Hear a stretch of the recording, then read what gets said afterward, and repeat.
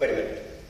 Before Ordinary Grace, I was probably best known as the author of the New York Times best-selling Cork O'Connor mystery series. I never get tired of saying that. Which, for those of you who have never read any of the books in that series, is set up in the great north woods of Minnesota. My protagonist is a guy named Cork O'Connor. He's the former sheriff of the fictional Tamarack County. He's a man of mixed heritage. He's part Irish-American and he's part Ojibwe.